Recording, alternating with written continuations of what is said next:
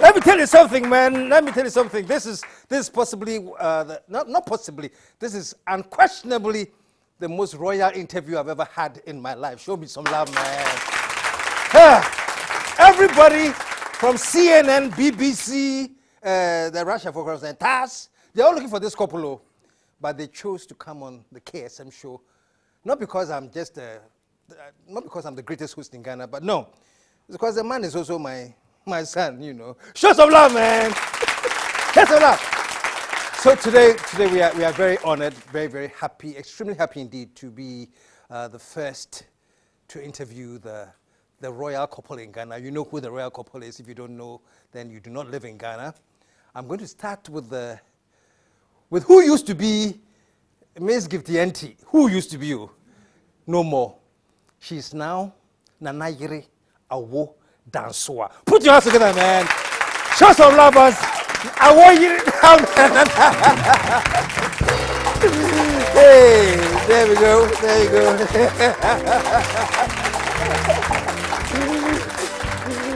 Oh, wow.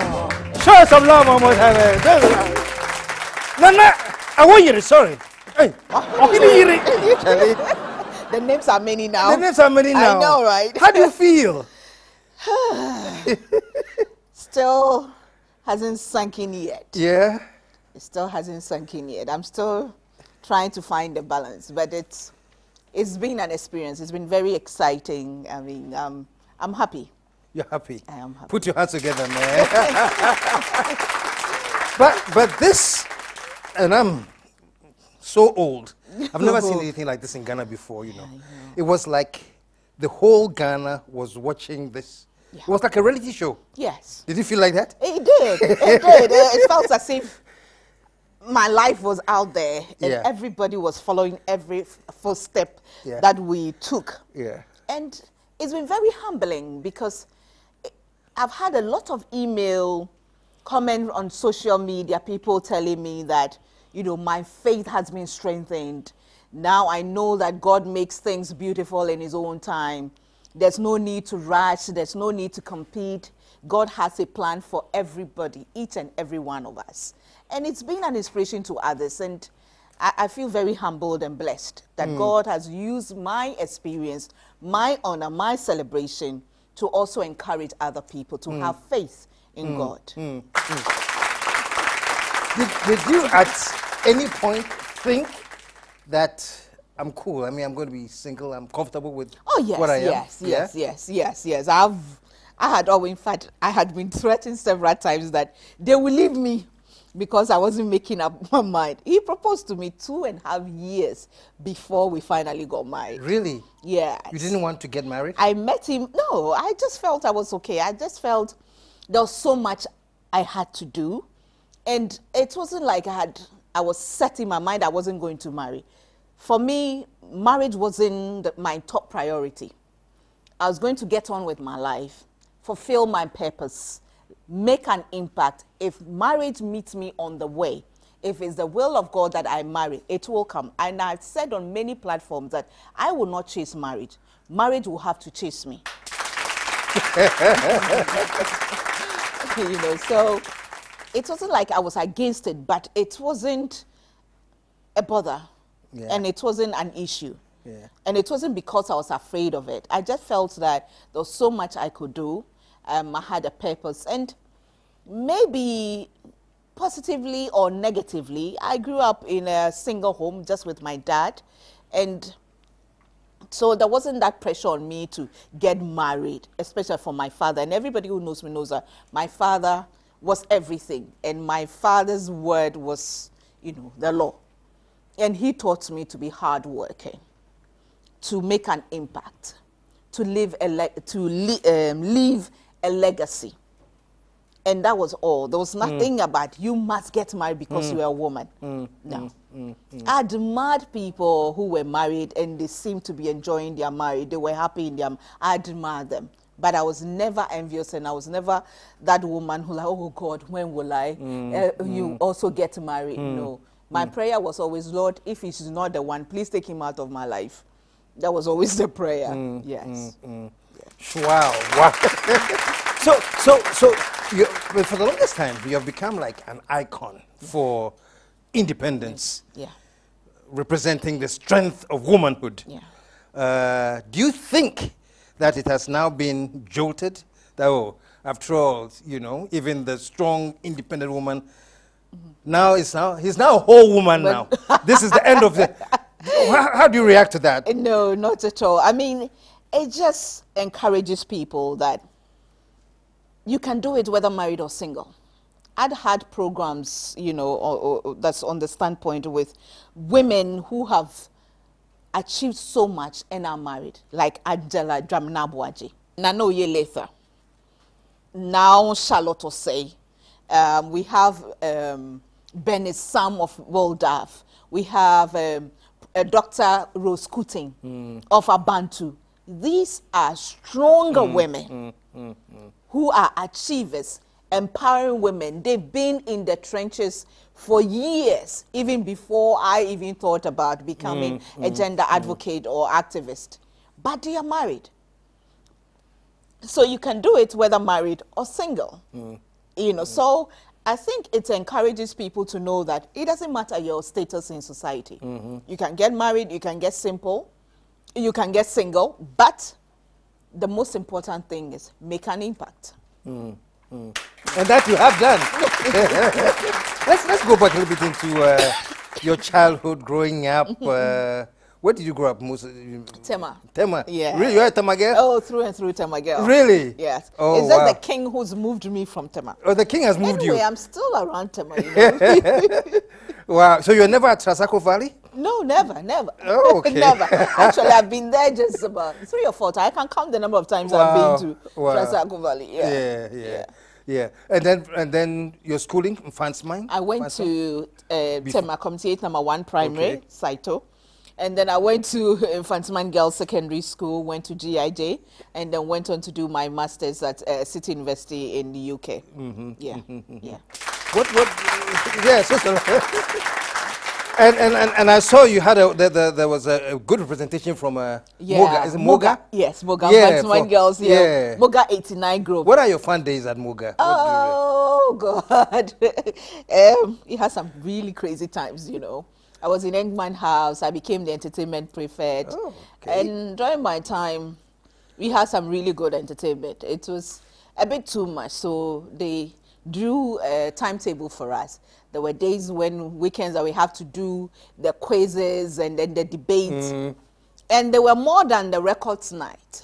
So I developed a plan that during the quiz, some of the questions will be, who played the song? Then we'll play the song. The song will play for like 5 minutes and we'll dance before we come back to the question, before we come to the answer. So it can be a quiz night, it can be a debate night, but there will be some entertainment and dancing in there. You had to, And I was, you know, the champion of the, you know, day event. I was very good, the Jama group. You were Jama? Yeah. Whoa.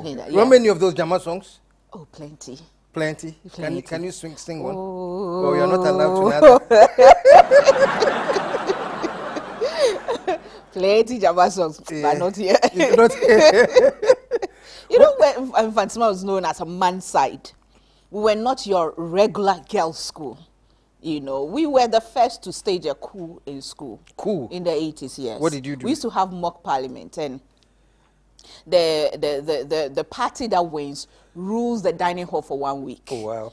And my side, we lost, but we staged a coup and overthrew those who won. Oh, really? And we ruled the dining hall for 1 week. So we locked them up in the dining hall for 1 whole day. And then we took over until they signed to agree that they will allow us to take over. Were you a nuisance? I was naughty. You're naughty? Yeah, naughty, not in a bad way, but Gifty Auntie was part of everything. I was part of every group.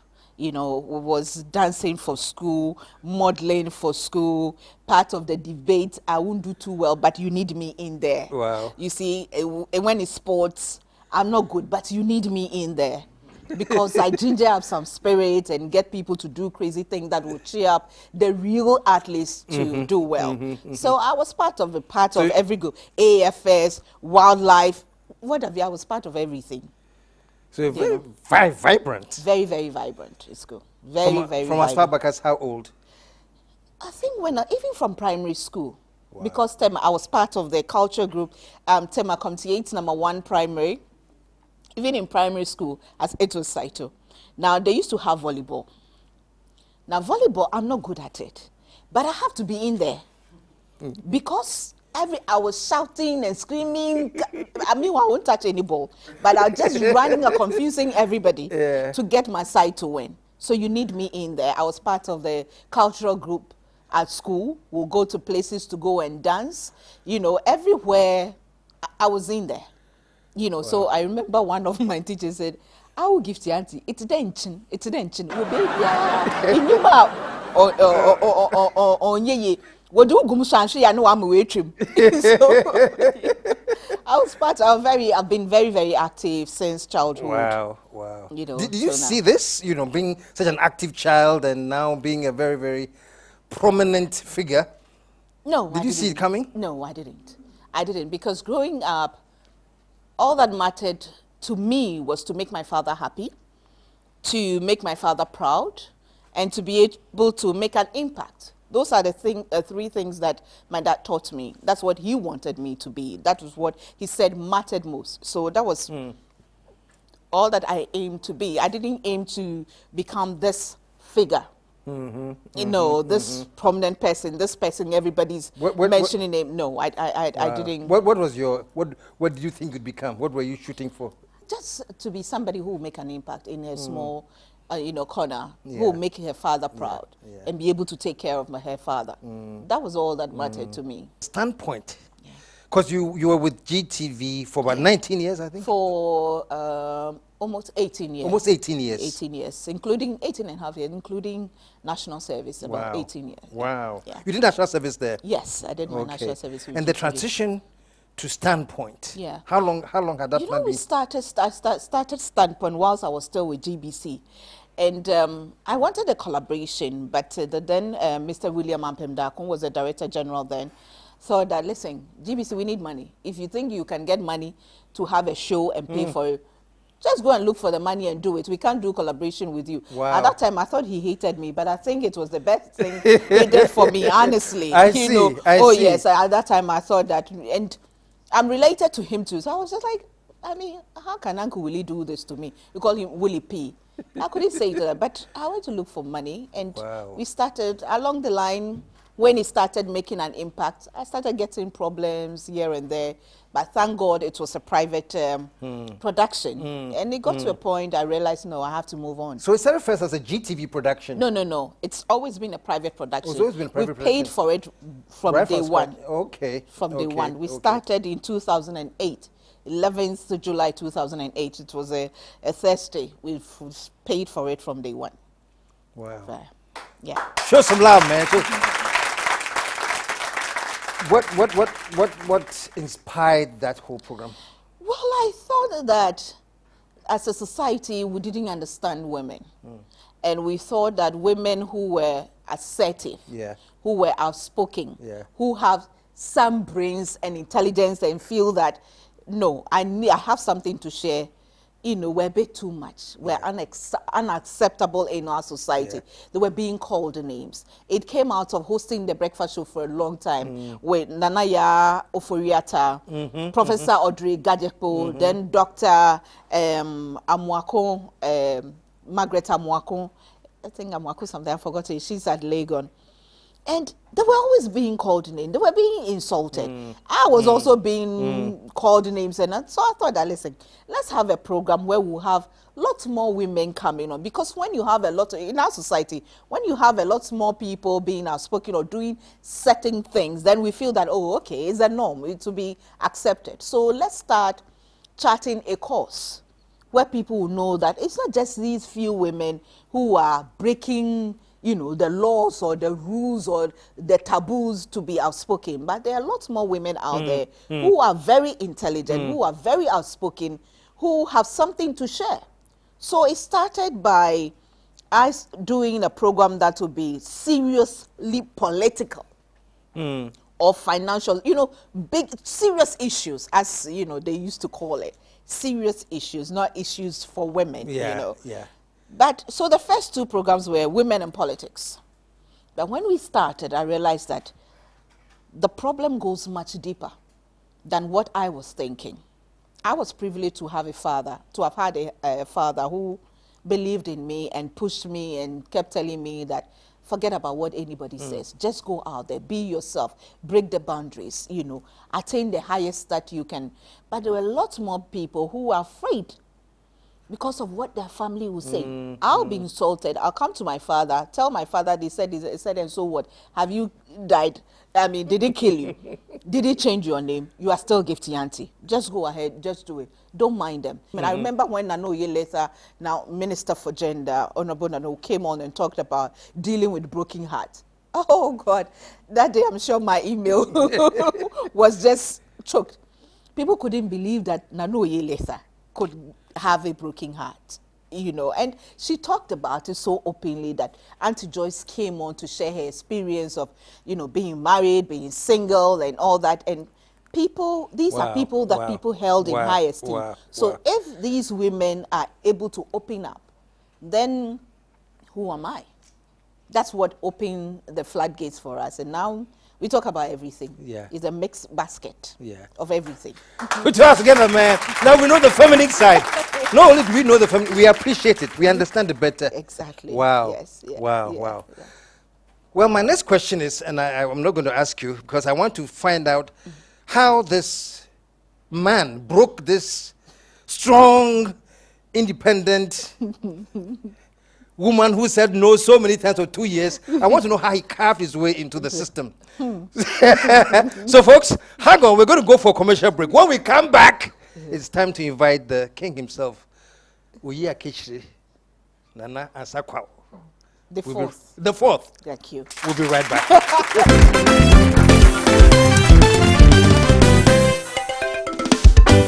The KSM Show.